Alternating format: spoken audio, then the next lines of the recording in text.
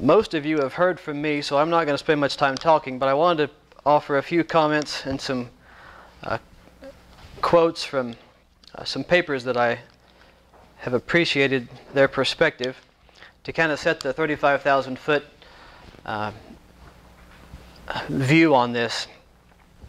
The Center for Sustaining Ag and Natural Resources defines sustainable agriculture as an ag production and distribution system that achieves the integration of natural biological cycles and controls, that protects and renews soil fertility and the natural resource base, that optimizes the management and use of on-farm resources, that reduces the use of non-renewable resources and purchased production inputs, that provides an adequate and dependable farm income, that promotes opportunity in family farming and farm communities, and minimizes adverse impacts on health, safety, wildlife, water quality, and the environment.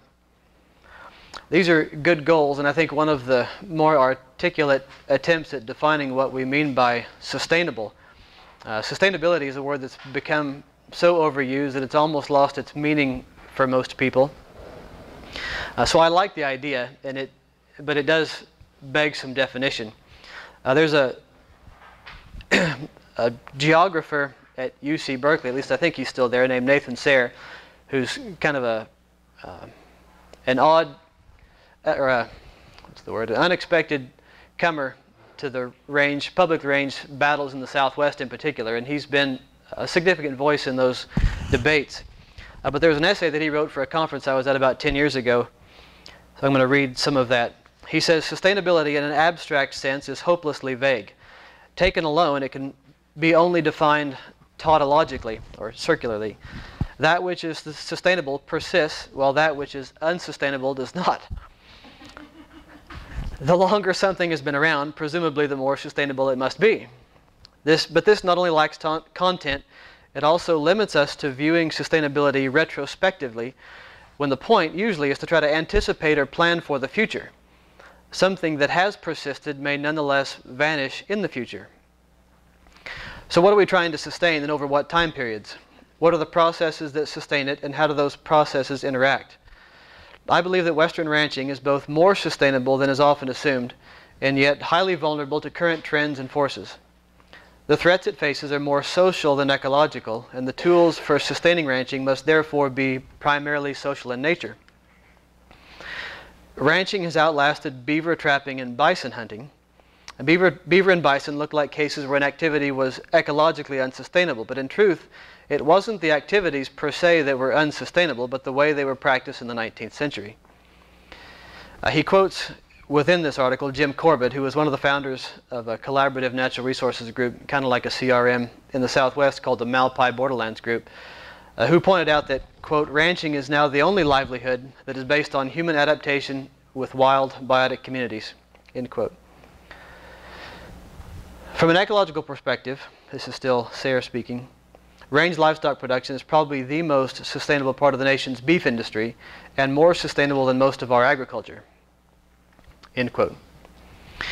Jerry Holacek, a longtime range scientist from New Mexico State University and a sometimes colorful commentator on range issues, has argued that it doesn't take much imagination to see rangeland-based livestock production as a national security issue.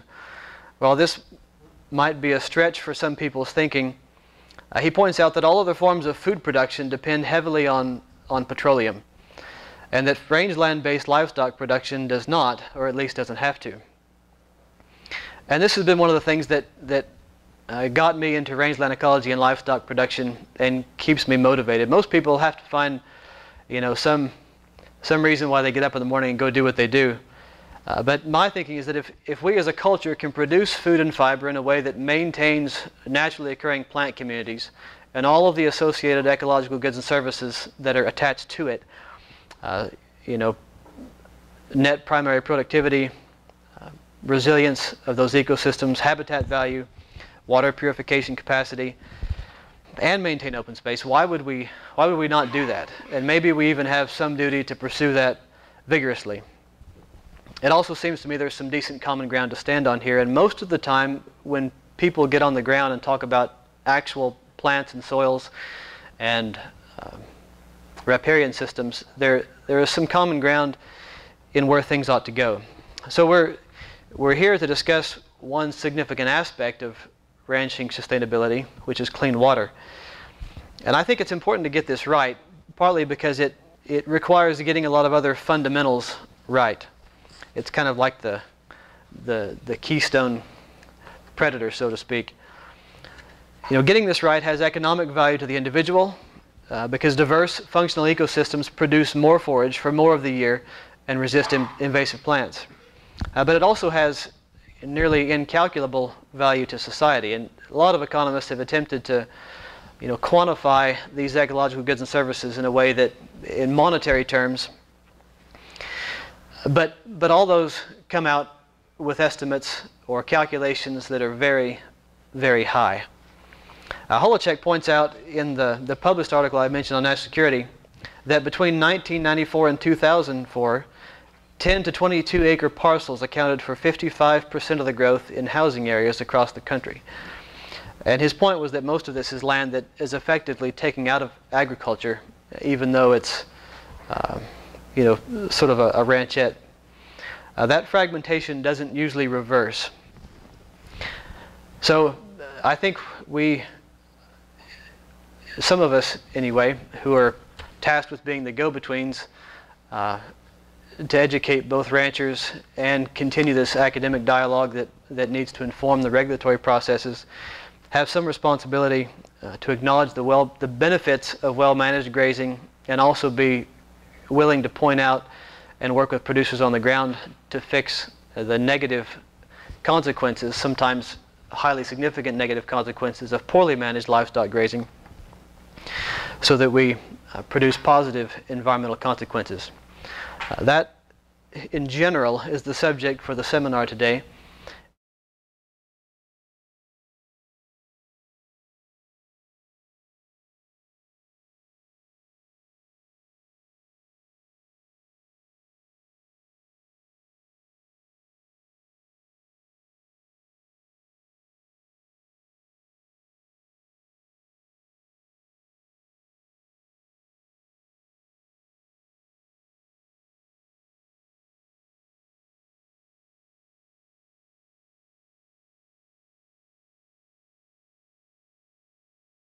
Workable.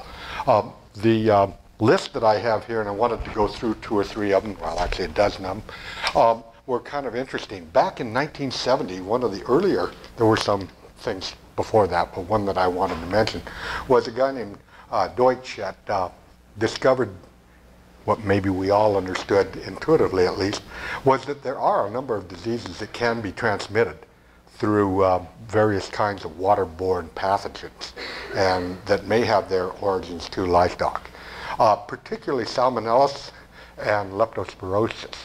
And they'd done some research in Iowa at a swimming hole where some kids and dogs and even hogs had been affected accordingly because of some contamination that had come in there.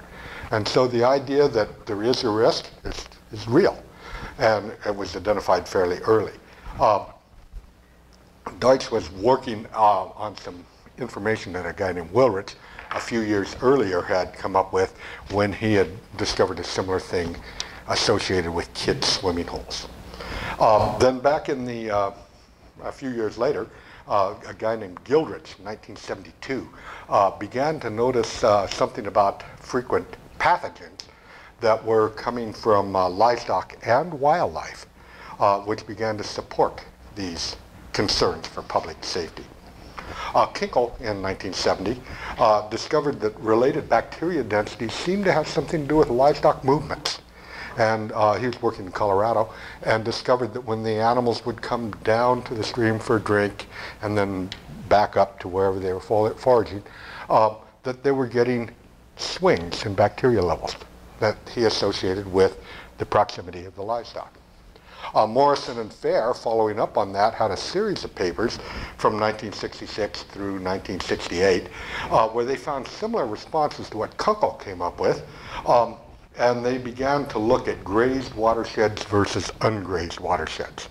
Well, somebody like Julie that's got a range management background knows that grazed versus ungrazed back in the 60s and 70s meant no grazing versus abusive grazing. And so there's a wide variety of what grazing means, but we were getting some kind of a ballpark figure here, perhaps at least.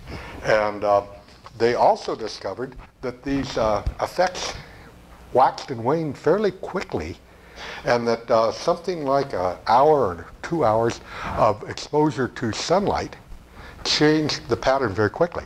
And so the bacteria had it's an interesting thing. They have a long life and they have a short life, all said in the same breath. And how can this be? Well, Ken will explain that to you a little bit later, but there's huge numbers, but frequently they are sequestered. And so that's the short life piece. And sunlight makes a huge difference, especially for the stuff on the surface of the cowpat. And so it gives us some management tools. As we begin to understand this, we have some management tools to work with. Slauson and Everett in the early 70s were dealing with the Colorado River system. Now, you all know enough about the Colorado River system to know that it's a big system with lots of tributaries, and they found that the bacteria numbers were pretty constant in the Colorado at pretty much all times. But when they went up into the tributaries, they discovered that there was a lot of variation. And so they began to see a sense of, hey, we go up to, the source of where these things are coming. So that was interesting. And then a fellow named Mack in 1974 came up with what was a novel idea for land managers, and that was these bacteria are capable of multiplying in the environment, outside of the gut of the warm-blooded animal, which the definition of Escherichia coli, E. coli, is that it lives in the gut of a warm-blooded animal. And that was interesting that this could happen. And the circumstances, of course, are pretty specific, what temperatures and nutrient levels and so forth. But it is possible, and he demonstrated that. Now, Hendricks and Morrison, several years later, said, yeah, and not only is it possible in cold water, but it is probably in balance with the stream's self-purification ability. And so we have a push-pull going here, and that's interesting. See, at every step we're learning something, and learning some tools, and learning what the realities are and what the opportunities are. And so I think if we're going to be effective, we have to know both, what the reality is and what the opportunity is. Walter and Botman in 1967 came up with a study that really made most of the people who were working on a paradigm, perhaps a paradigm that didn't have any knowledge or research behind it, but a cherished belief. This one was fascinating. I think I'll go to the whiteboard and draw you a picture. Now, you have to recognize that I grew up in Nevada, and we didn't have much culture, but we did have a PTA that saw to it that we had art contests. And second and third grade, hey, I'm the guy that won the art contest. So when I draw the pictures, you'll recognize that I haven't improved much since then. But we'll draw the pictures, and we'll see what we got. Okay, here's this interesting, fascinating thought process. Let's see if we can see how Walter and Botman ultimately worked it out. They had a city of Bozeman, Montana right there. And the city water supply for Bozeman, not unlike the city water supply of Salt Lake City or the Dalles, Oregon, and many other places around the West, had a watershed above it that with its tributaries, drained down, and that's what the city tapped for its municipal water supply. In Bozeman, they actually had two of them.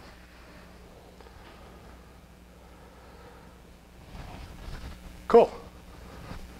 And the city of Bozeman had some money. Good thing.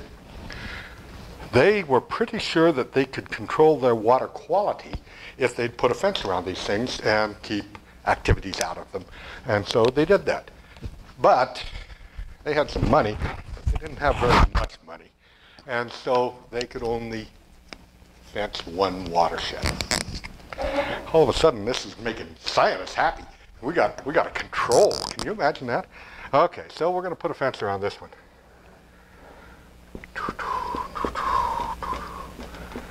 See?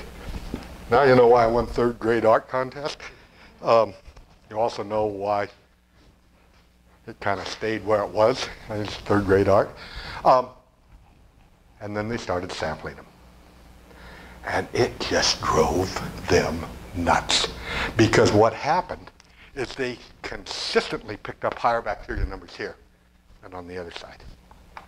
So they knew they had made a mistake.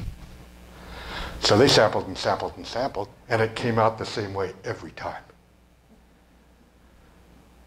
This was a paradigm pinch that really was difficult for these people to get their heads around. So they went beyond just fecal coliforms or Escherichia coli. They did some serological analysis where that was before DNA, but they were able to, with a series of serological techniques, to determine, very expensively, but determine what the origin of these bacteria were. And what they discovered is they had created a refuge here. And every deer and elk in the country jumped the fence and hung out there, because when they put the fence around it, they closed that watershed. And this watershed, which they couldn't afford the fence for, we're going to do that later, of course. But they still had recreation, they still had picnickers, they still had activities of various sorts in there. Well, what were some of the experiences elsewhere? Red Butte Canyon out of Salt Lake City. This is the canyon, the mouth of that canyon is where Fort Douglas is. And for those of you who know a little bit of Western history, you know that when the Mormon community was established there, there were some difficulties that they developed with the United States government, and the Army was dispatched to keep the lid on things. And they built an Army fort at Fort Douglas, which is right where the University of Utah campus is today. And so that's where they established their headquarters, and they claimed Red Butte Canyon as their water source. And they put a fence around this thing, they controlled it. Nobody's allowed access on Red Butte Canyon. Red Butte Canyon is a fascinating place because they've maintained that closed watershed status since then. That was in the 1840s. So we've got some experience here with at least a case study on Red Butte Canyon. I was really fortunate as a graduate student in Utah State, to be one of the few people that was allowed in there because I was doing some water sampling. And working with a young wildlife biologist, another grad student, who was given a permit to collect specimens from the various wildlife that were in the area. And what we discovered was that there were, of course, bacteria in Red Butte Canyon, and they tended to concentrate at the beaver dams, at the ponds behind the beaver dams.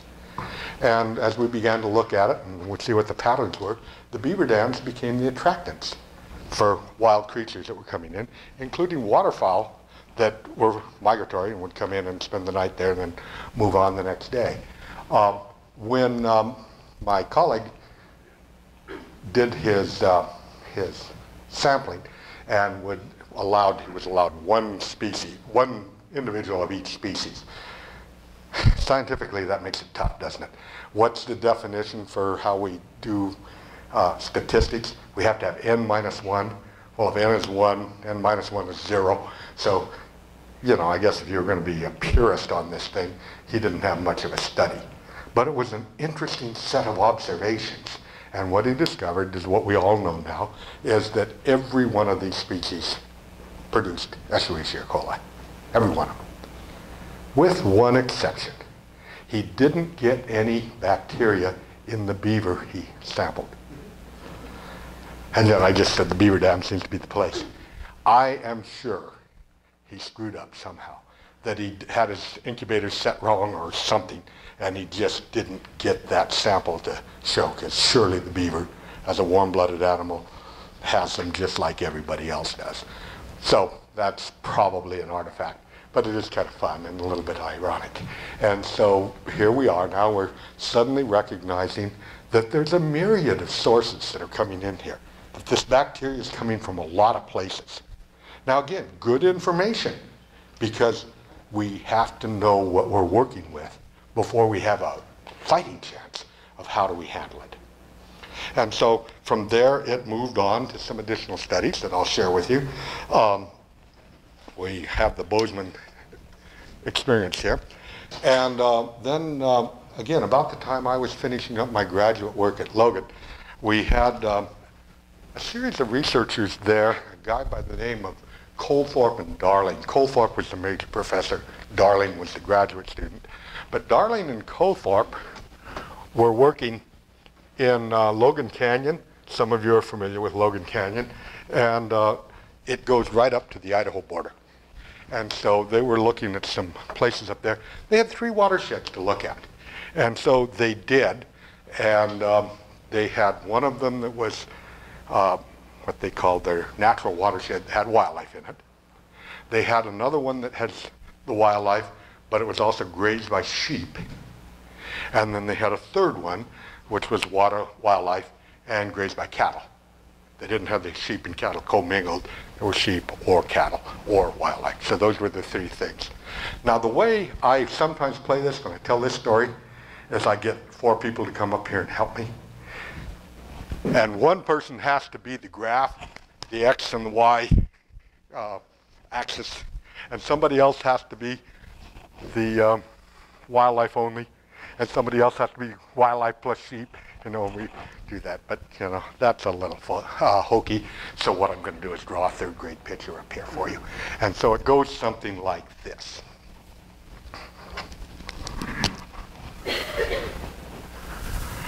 Y-axis, or x-axis, y-axis, this is going to be numbers of bacteria that time across here.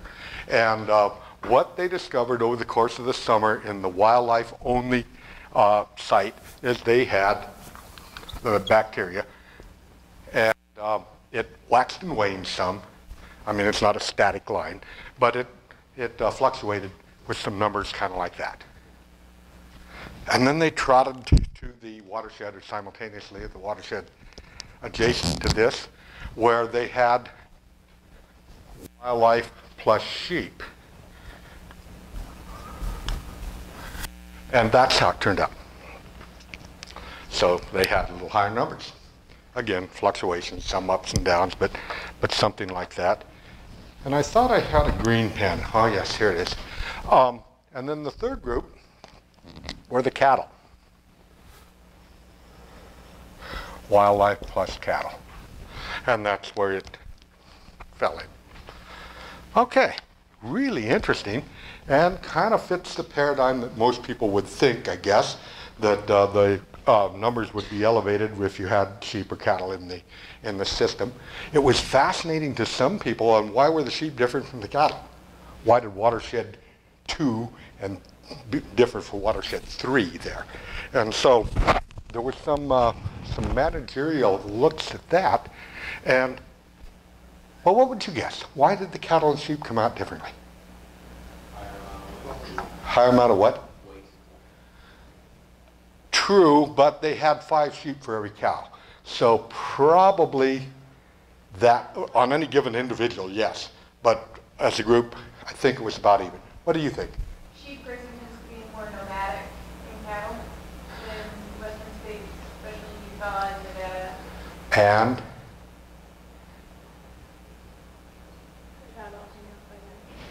And what? Cattle hang out by the river. Yeah, you're both right. Okay, one is they're more nomadic. In other words, they're moving in and out, and they're moving in and out because they have a herder and a border collie dog that are telling them where to go. The cattle tended to be open the gate, put them in, we'll come back and get you at fair time. And what was happening is the cattle in this case were managed in such a way that they went where they wanted to, and what they wanted to do was go hang out at the bottom of the stream. Well, we've seen that repeatedly. It's not surprising. Okay, in the case of the sheep, they turned and looked at the herder who motioned to the border collie and said, okay, now we're going up on the hill. And they came down to get a drink of water, but then they were put back up on the upland, some distance away from the water. And so that seems to be the reason. Okay, pretty good clue all of a sudden. Management makes a difference. So moving those animals around made a difference. There was a reduction in the kind of numbers we're seeing. Well, then the next question is that anybody who looks at that cool drawing that I made would say, well, swell, but what's the risk? You know, are we at high risk or low risk or what? This is an imprecise thing, and Ken will speak to it some when it's his turn. But the question of what do you measure and what does it mean? And we went from everything from total coliforms to fecal coliforms to Escherichia coli to actually specific kinds of genera within the E. coli groups. And what we've had to rely on is public health standards. And public health standards are designed for water coming out of a tap, which is a whole lot different maybe from the way water in a wildland environment would operate, or at least the risk association with it. So, that being as it may, the public health standards of the day, and they are shifting some to be a little more precise instead of just total coliform. They're these actual enteric creatures that live in the gut of the animal. But so looking more at fecal coliforms and specifically at E. coli.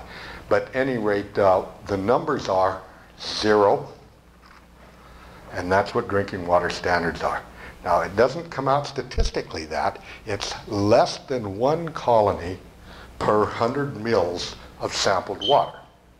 Well, less than 1, most of us would say 0, but it's statistically less than 1. You can have 10%, I think it is, that show up bacteria as long as your average is less than 0.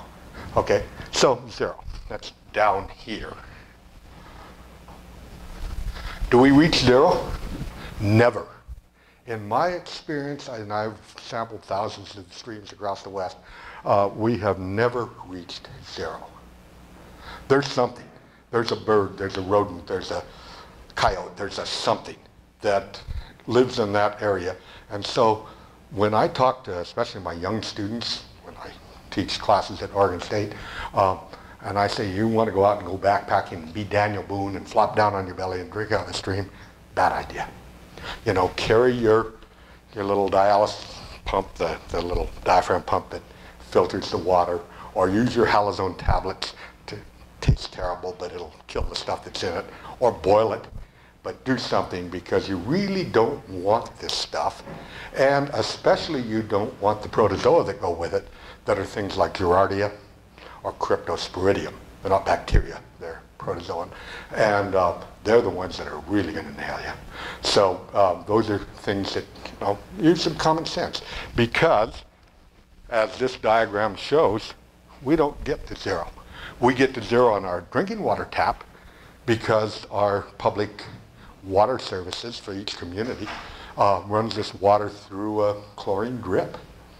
And so we all have some security in our water that we're drinking out of the tap. So at any rate, that's good information. What's their next level? They came up with 100 of these bacteria per 100 mils of water, and that was what they called swimmable, fishable. In other words, water that you could have intimate contact with, but still be reasonably safe. 100 bacteria. And so this, when I'm water skiing, my kids and I have a speedboat, and we pull water skiers. And when you're water skiing, and if you water ski like I water ski, there's going to be some intimate contact, because my kids used to say, Dad, you're getting an enema right there, you know, the way I'd be dragged across the water. But at any rate, I fall down a lot, and I'm in that water, you know, well over my head and then back up. Is there a chance I will ingest that? Try not to, but certainly a mouthful of water is not unusual. That's 100, fishable, swimmable. 200 became casual contact. That was the number they used, the public health services did. And the idea there is I could probably fish in that, and I might get my hands in it as I captured and released fish, but I'm probably not going to ingest any of it, at least not accidentally. And so that's where that number comes in. And then they had another number that was 1,000. And 1,000 bacteria per 100 mils was designed to be water that they could clean up. With a chlorine drip, public health services could clean up this water.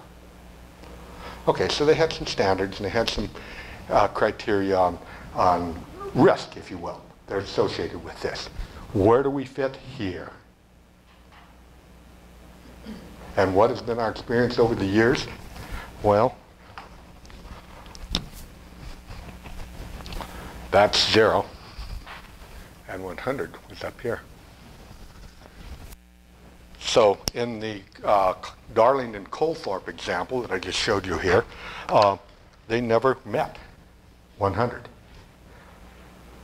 In the experience I had in Oregon after I graduated from Utah State and went off to Corvallis to be Dr. Buckhouse, when that happened, I did a lot of sampling up around northeastern Oregon, the Wallowas and the Blue Mountains of Oregon, and I found basically the same thing. I didn't find any streams that didn't have bacteria in them. I didn't find any streams in wildland management of livestock. Now, we're not talking feedlots here, but in wildlife management of livestock that bumped over 100. They did vary some, and I was telling the story once to some water providers for the city of La Grande, and the young man that was involved with that said, well, you know, we do have water that meets drinking water standard. I said, well, that's certainly not my experience. May I see your data? And he showed it to me, and he gave me 100 samples that they had, and of those 100 samples, they had one that came out 0. So if we want to take that one sample, yes. But if you want to do the statistical kind of a thing, where we take a number of samples and we average them, they were something above less than 1. So good quality stuff. I'm not suggesting that, but the concept of reaching 0 in a wildlife situation, a wildland situation, is not likely. And so there you have it. Well, that's interesting. Again, we have some managerial kinds of things. We have some knowledge to work with. We have some sense of what we're dealing with. We also have some sense of what we might be able to do. And maybe the take-home message here is that there is risk. Agreed. And there are probably some managerial ways that I can keep my risk at some kind of a tolerable level. So there we have it. Well, it moved on from there to some research that now we're starting to get in the 80s and 90s and beyond. And the question is, well, how long do these bacteria persist? And where do they go? And what do they do? And so, again, myself and others around the West were beginning to look at these things and saying, well, what do they do? And where do they go? One of the great experiments that I did, I guess, to provide entertainment to the cooperating landowner that worked with me, was to salt the stream with some known amount of cowpie and see what happened. And we had permission from everybody to do this. And this is where graduate students come in so handy, because I didn't have to do it while I was there. But I got to be the supervisor, and stay clean, whereas they had to go around with a garbage pail and collect fresh cow poops, put them in this garbage pail until we got the appropriate volume, and carry it over to the stream, dump it into the water, where we had a series of researchers downstream picking up water samples on a every 30-second basis so that we could get a sense of where the plume of water, where the plume of bacteria went. And what we discovered was we created a plume downstream, as you would expect. It went about 100 meters And then it kind of petered out. What was happening is the bacteria were settling to the sediments at the bottom of the stream. Now, recognize the stream had laminar flows, very well-behaved water flowing with each packet of water in nice laminar flow compared to the next. And within this relatively short distance, about 90% of these bacteria had precipitated out and were now involved with the sediments. So then we put a pair of waders on each one of these grad students and gave them an iron rake, you know, a garden rake, and put them out in the stream and said, stir up the bottom. And they did. And we got another plume. It resuspended and went downstream, same kind of deal. Okay, what did we learn from that? We learned they precipitated out fairly quickly, but they could be resuspended too.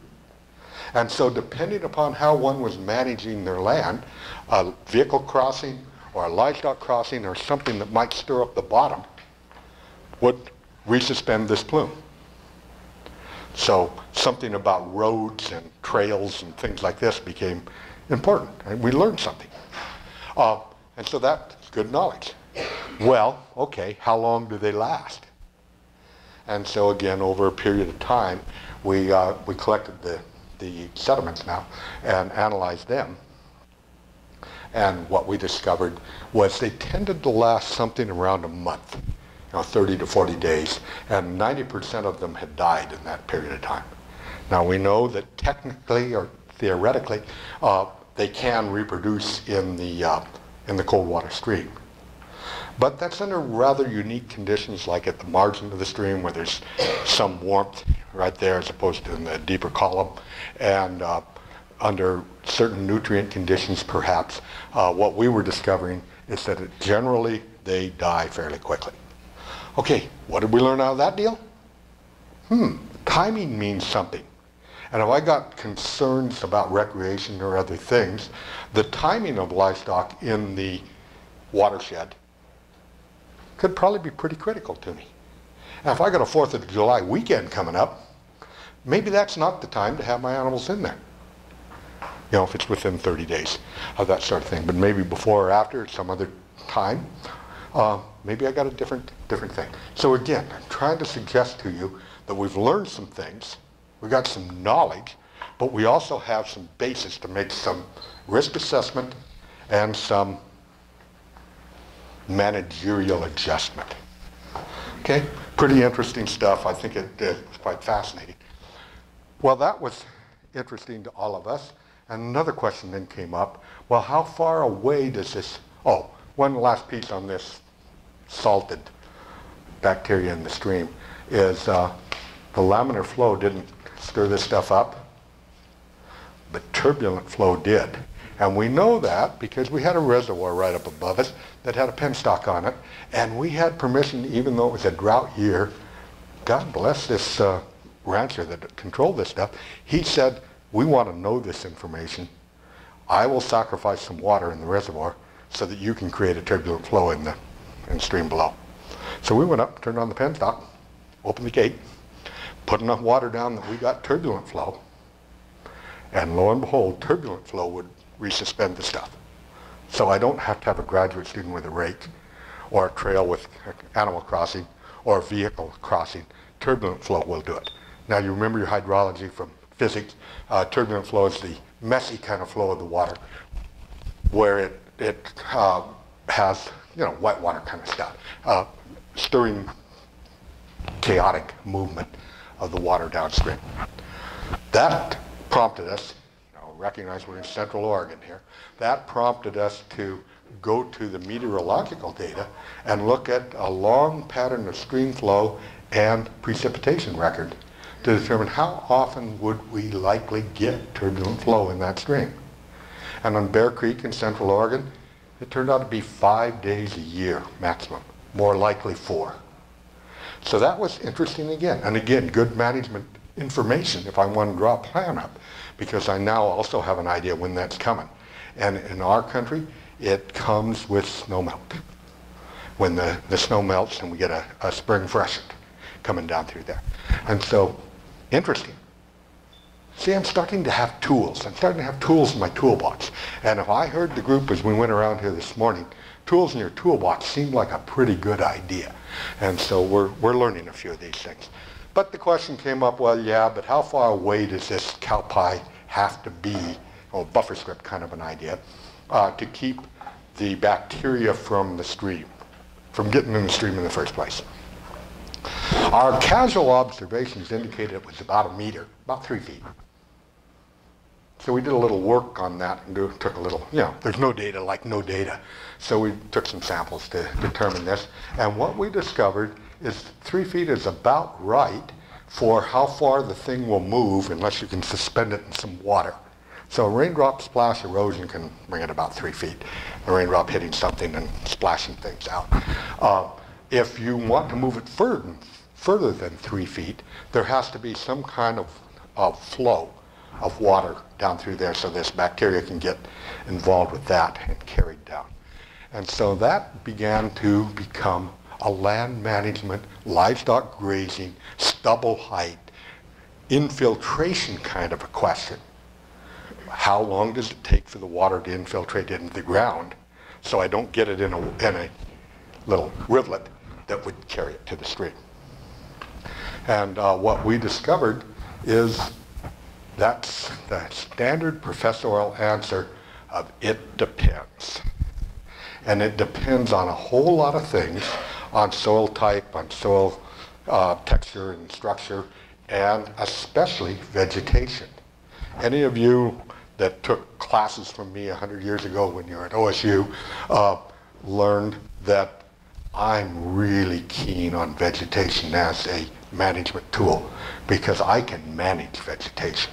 A lot of these other things are kind of out of my purview, but you can manage vegetation. The way I manage vegetation is through the livestock, because I can tell them when to be there and when they can't be there with some degree of assurance, which I can't do with many of the other factors that are in the environment. So now we looked at something that I like to call the essence of watershed management. And write this one down. There's going to be a quiz afterwards, and this is the quiz. The essence of watershed management is the soil's ability to capture, store, and safely release precipitation. Capture, store, safe release. You've probably all heard that phrase. It's been around for a number of decades, and it works. Now you can imagine a guy like me doesn't particularly like bumper stickers, because I can't imagine why anybody would want to have their whole philosophy in a short phrase attached to the bumper of their automobile. And yet I just gave you a bumper sticker. Capture, store, safe release. I rationalize that by saying this is not reductionist thinking, this is expansionist thinking. If you can remember capture, store, and safe release, then you can remember all the physical attributes that go into capture, which is infiltration. Remember, infiltration is water passing from the air interface into the soil profile. That's infiltration. Movement down through the soil profile is percolation, a different thing. And so if I'm encouraging infiltration, there's a number of things. If you look at any good hydrology or soil science textbook, they'll tell you there's a bunch of things that influence infiltration. There's soil texture and soil structure and temperatures and organisms and colloids and a whole bunch of things, most of which I can't do very much about. But every one of these things is in turn influenced by vegetation. I can influence soil structure, I can influence soil texture, I can influence colloidal arrangements through vegetation. Hey, I got a tool. I can manage for infiltration. I can manage for capture. And so what I would answer that question then is how far of a buffer strip do you need, or what does it take to get the water in the ground? It's a wide variety of things with all these soil and other conditions that I've just mentioned, but it is driven, or the thing I can manipulate is vegetation. So vegetation management is huge. And surprisingly enough, if you have the appropriate vegetation management, the distances are rather short. You know, we're not talking 400 feet. We're talking maybe, well, I don't want to use a number, from me to you, shorter distances. And again, dependent on a whole number of factors, but much shorter distances. So that's really interesting. Capture, store, safe release. Well, let's touch for just a minute on store. If I can store the water in the soil profile, then it's there for a number of really good reasons that fill this whole umbrella, one of which is water quality, but other functionalities within the watershed are clearly there too. The one that's obvious is if I don't have water in the soil profile, I don't have water for the plant to grow for transpiration and metabolic reasons within that plant. True, and that one we'd all agree to, I think. But there's another more subtle one that really became interesting to us as we got into it a little bit, and that had something to do with mycorrhizae. Mycorrhizae are actually the creatures that do the work of water absorption and nutrient transfers. And what they are fungus and bacteria that grow in conjunction with the root hair. Kind of like a cow has rumen bacteria, the plant has mycorrhizae on its root hairs. And they don't grow out in a long linear fashion. They grow kind of like a clump. It's like my fingers are the root hair and all of a sudden they're very, very furry. But they will change the absorption surfaces anywhere from 10 to 100 times. Big, big differences. And so the mycorrhizae become very, very critical. And interestingly enough, mycorrhizae are temperature driven. If I have soil temperatures that get very high, what I discover is that the mycorrhizae fail to thrive. So keeping the soil temperature, down an inch below the soil surface, at some kind of a moderated level encourages my mycorrhizae, which encourages this whole system of water absorption, nutrients reabsorption, plant growth, and my plants, remember, are my key to infiltration. And so I get a positive scenario going. Whereas if I nuke this thing, I go the other way. I not only have taken away whatever value those plants have in getting organics in the soil, breaking up the patterns of flow and all of this sort of thing, but I also destroyed their ability to thrive because I destroyed the mycorrhizae's ability to thrive, and we get a negative spiral. I'd much rather work with the positive one. Okay, so there's capture and storage. And now safe release becomes cool. Safe release is the water coming out of the soil profile and on down the stream, which it will do once we get this soil profile at some level of saturation. So, what are the good things there? Well, the first one's erosion control. If I can put my water in the ground and I can move my water one soil pore at a time through the soil profile, I take away its kinetic energy. Can anybody remember physics? Can anybody remember high school? Well, I barely can. And I remember the formula for work in physics, in our high school physics class. And work was defined as mass over distance. Mass times distance. Does that sound familiar? Yeah, kind of. Okay, well, that's really a definition for erosion, isn't it? I move a soil particle some distance. I created some kind of work, and that's what erosion is.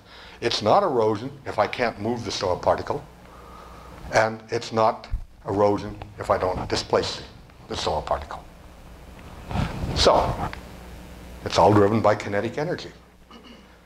Water flowing over the surface of the land has a kinetic energy that's capable of moving my O horizon, it's capable of moving my A horizon, it's capable of moving my B horizon, and it's capable of moving clear down to my unconsolidated C horizon.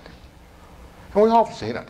We've seen various kinds of surface erosions which coalesce into various kinds of rill erosions which coalesce into deep gullies, the depth of this room, and some really sorry kind of situations. So if I can put the water into the ground, I'm a hero. I have stopped erosion for all practical purposes. And that gets me a gold star. Hey, a big gold star, right, Julie? But there's more. And this hero status just gets better and better and better. So the next thing is, well, okay, what about various kinds of chemicals? And we worry a lot about various kinds of chemicals, especially if there's agricultural fields involved. And we talk about nitrates and phosphates as the two main ones in agriculture or wildlands.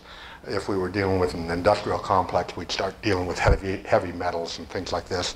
You trot over to the Hanford Reach over in South Central Oregon or Washington, and maybe we even get some really scary stuff like nuclear waste. But in most wild lands, most agricultural lands, it's phosphates and nitrates. PO4 and NO3. And those are our big bugaboos. And the reason they're big bugaboos is they're plant growth and development fertilizer elements, if you will, that cause plant growth and development. If I've got the nitrates and phosphates in the uplands functioning the way I'd like to see them function, they're a real plus for me. Because I'm growing plants, and remember, plants are my key. On the other hand, if I flush them into the soil profile, I'm going to get the same kind of fertilizer effect, but I'm going to grow algae. And when I grow algae, I get algae blooms. And when I get algae blooms, I get algae die-offs. And when I get algae die-offs, I have to have decomposition. And when I get decomposition, I turn the photosynthesis formula around. The way the decomposition formula works is I extract oxygen in order to decompose this material. Now, warm waters carry less oxygen than cold waters anyway. So I'm in the summertime and I go as warm a water as I'm going to get. And I now have an algae bloom and die off. And I have to do decomposition. When that happens, I get fish kills. And I get all kinds of environmental degradation. So, if I can keep those nutrients in the uplands, cycling through the uplands, they're doing me good. If I put them in the water, they're going to do me harm. How do I do that? Capture, store, and safe release. Put the water into the ground where the raindrop falls, and I bring my nutrients with it. And I have my nitrates and my phosphates working for me rather than against me. How about the bacteria? Same drill. EPA has something that you're all familiar with, and that's your municipal water treatment plants. And they often use something they call a rapid sand filter. And what that is a sprinkler system that causes the water to go down through a rapid sand filter. And it extracts most of the bacteria. I've got a watershed full of rapid sand filters. If I can put the water into the ground where it falls, I've got my entire uplands. And on a given watershed throughout the West, about 2% is riparian zone, about 98% is upland. I got 98% of my watershed that I can use as my water purification system. Get that water into the ground, take that bacteria with it, and have all of those biologically active sites in the soil profile having one microbe eat the next. And you all know that water coming from deep wells generally, it's had this filtration thing, generally have a much higher quality than surface waters do. So, hey, I'm getting hero status at every turn, aren't I? By capturing that raindrop. I've just taken care of erosion. I've just taken care of nutrients. I've just taken care of bacteria. And in Oregon, and I bet you in Washington as well, water temperatures were a huge issue. For us, it was a huge issue several years ago. It's died down a little bit now, but it's still big. And that is the question of water temperatures for salmonid fishes. And there were standards that had been developed, 54 degrees for bull trout, 64 degrees for most salmonids. One exception being the Lahontan trout, which has evolved in those desert conditions out in southeast Oregon, places like the Owahis, and they have a little higher tolerance than that. But we're dealing with pretty cool waters for these fish to thrive. And the reason they need the cool waters I've already alluded to. It's got to do with oxygen in the water. Cold water supports more oxygen, or will hold more oxygen than warmer waters do. The salmonid fishes, they evolved in cold water. They have a gill structure that will extract water or oxygen if it's in ample supply. If you live down further in the watershed, in the stream column, where the waters are warmer and more stagnant, less aerated, then you better be a bass or a bluegill, because they have the gill structure that can extract oxygen from these poorer supplies of oxygen. But the salmonids will die. They don't cook in these warm temperatures. They suffocate. So I need cold water with high levels of oxygen. Well, it comes back to my capture, store, and safe release formula. If I can get the water into the ground and I can put it down 30 centimeters, 2.5 feet, what I find is I have a near constant 50-degree temperature year-round. The example I like to use is somebody going into a cave. If you're a spelunker and go into a cave on an August day, the cave feels wonderfully cool, doesn't it? Gosh, it feels like it's about 50 degrees. And if I go in that same cave on a cold 0-degree day in January, this cave feels really warm, like maybe 50 degrees compared to 0 outside. And I'll tell you, if I were an Aboriginal person living back in the day, I think that cave would be a pretty important place for me, you know, to create some kind of safe haven. Well, interestingly enough, your experience there is exactly what this water quality issue can be on temperature. If I can put the water in contact with that 50-degree, relatively constant subsurface temperature, and it does vary a little. It varies about 5 degrees over a course of a year, and there's a lag time on it. So my hottest temperatures are usually in September, and my coldest temperatures are usually in about March or April, on the 45th parallel, which is roughly where we are. Okay, so you got this 50-degree temperature. If I put the water in contact with it, move it subsurface out to a spring or a seep, I've delivered 50-degree water to your fish. Now that fits my standards very nicely, doesn't it? And again, it's a wonderful thing. So, managerial kinds of pieces for us, we suddenly got some tools, don't we? We have a philosophy. Our philosophy is we want the water in the ground because it does all these good things for us. That's our philosophy. And then our tool, how we get there, well, we've learned a few things with this kind of stuff, and Ken is going to give you lots more of it. He's got this kind of stuff in spades. And so when you hear that, you'll see some, you know, some additional numbers and some additional experience, and it kind of follows the same track. And what you can say now is, okay, I kind of understand where the dangers are. I kind of understand who's hiding behind what tree with a rifle. And I kind of understand how I can respond to it. Okay, so that's all good. I like to view this as an iron fist and a velvet glove. And the iron fist is not regulation. The iron fist is knowledge.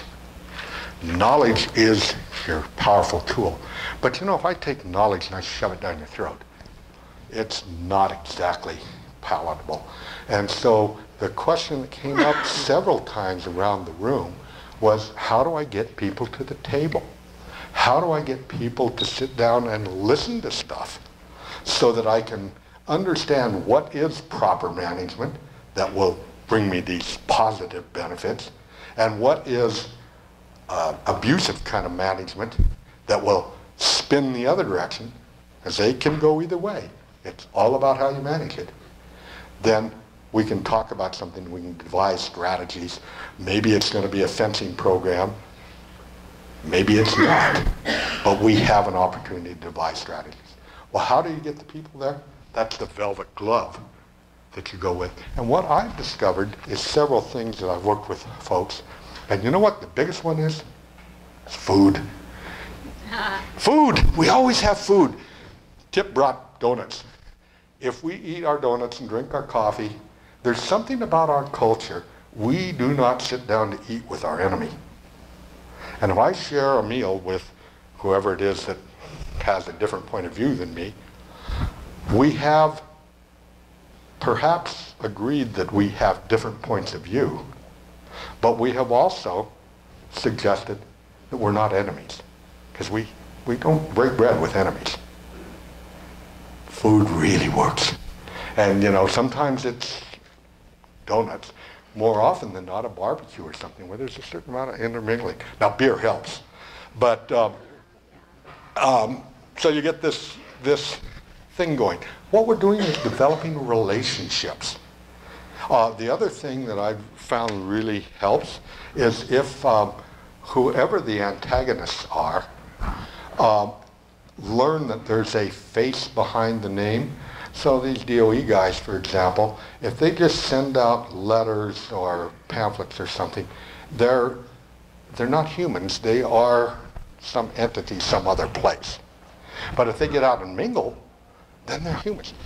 I know Ben a little bit, and I'm comfortable with him because I have a sense of him. You know, and consequently, it works. So again, getting out and about. We have found that these kinds of gatherings, like we're having right now, are helpful. But what we found is even more helpful is if we could do the same thing on the ground. And the reason it's better on the ground is because Julie has an idea about a blue ribbon trout stream in Montana. And even though I was born in Montana, I was raised in Nevada, I'm down in Modoc County in California, and I have a little different perception. And so I'm thinking about my Nevada stream, she's thinking about her Montana stream, and we have a big war. Wouldn't it be better? Julie's there and I'm here. And Kevin, who's the most marvelous man I've ever met in terms of bringing people together, says, okay, that spot, right there. What do you see? Now, we're not in Montana, we're not in Nevada, we're right there. And now we start dealing with reality. And it really works. Is this raw spot on the bank a problem or not? And I'm not thinking about some awful landslide that occurred someplace, or something that is perhaps a summer precipitation zone and heals within minutes once I get the rains going. It's an issue here and now.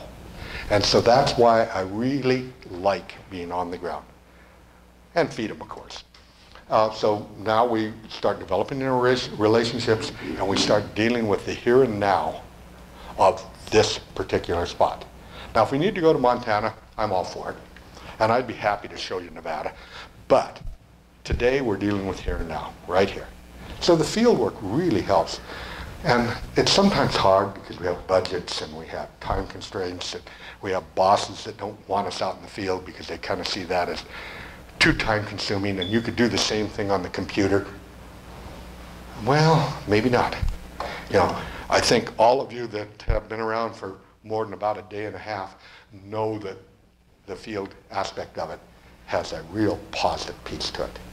So I really encourage that. I really encourage, and I encourage it to be more than just you and I as choir, but bring in some of the outsiders as well. I have found most groups I can work with. I have found a few groups I can't. And of the groups that I find that I can work with, they're always groups that are trying to understand. Who's the best of them all? It's the League of Women's Voters.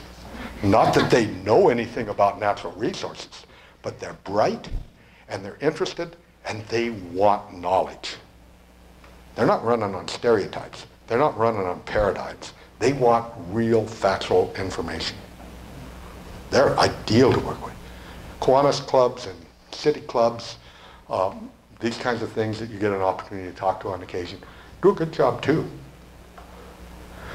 Generally, they're pretty easy. Environmental groups are mixed bag. Most of them want the right thing. And most of them, I find Sierra Club, Audubon Society, some of those kinds of people, High Desert Association, many of those have been easy to work with because, again, they're looking for a goal, they're trying to reach a goal. The place where I've run into trouble are with people that want a conflict. And the reason they want a conflict is because that's their finances. I can't save the whales unless I have some money coming in, pay my staff, all that sort of stuff. And so developing a conflict, real or imaginary, is important to them. And they're difficult to work with because it's the conflict that's important, it seems. And I've dealt with several of them, and when we finally had enough trust that we could sit down and have a beer together, they would usually tell me, we think we can make a bigger impact by bringing in a lawsuit. And then they would tell me on the side, and besides, if we did what you're suggesting, we'd be out of business because we'd make enough progress that they wouldn't need us anymore. So that's cynical, isn't it? But that's a small percentage of the people that I work with, and some of them are pretty much impossible. Most of them, probably 99% of them, want to learn, have their hearts in the right place, and are going in the right direction. But you have to get together with them. You have to develop some trust. You have to deal with the here and now so that we're looking at the same thing and not bringing in paradigms that are wildly different. So that's my response to almost everything that I heard around here. How do we learn something? Well, hopefully some of this background helped, that you kind of see how this thing evolved over time, for better or for worse, and certainly fits and starts. But a little bit about how it came. Something I like to use this one because it's really good about showing some of the possibilities that might happen, some managerial things that I could do to either make it better or make it worse. And then that philosophy, and I'm really keen on the philosophy. I've made a whole career out of this capture, store, safe, release thing. It works whether I'm talking to a grade school class or I'm talking to hydrologists that are certified. And or certifiable maybe with hydrologists. But at any rate, it's a powerful tool because it's a conceptual philosophy that most people can get their head around. Now, how do we get the capture? There's a whole lot of things going into that, and that's just managerial stuff. And it's not the same everywhere. So it becomes site-specific, it becomes managerial, it becomes a question of climate and soils and class of livestock and timing of use and all these things that you all have some familiarity with. So that's my story. And like President Clinton's mother, who, remember, had slipped away to go to Las Vegas, and the reporters found her down there and interviewed her, she explained that she was down there on a car buying trip or something. She wasn't a gambler. And that's her story, and she's sticking with it. This is my story, and I'm sticking with it. I think there's some value here to have it at least as background, to get a sense of where we've come from, a sense of where we're going, and hopefully a little bit of encouragement on how do we get some of the warring parties together? How do we get some balance here? Well, these become social issues to a large extent. And as we all know, we went into business because we wanted to be hermits and sit on a hillside. But we have to break that paradigm and understand that we have to deal with people. And something like the coordinated resource management planning that Jim and Kevin have been doing, ideal. And both of them would tell you, it's got as much to do with the sociology of the thing as it does with the biology of it. And so, it's a true story. And I think it's well worth sticking with.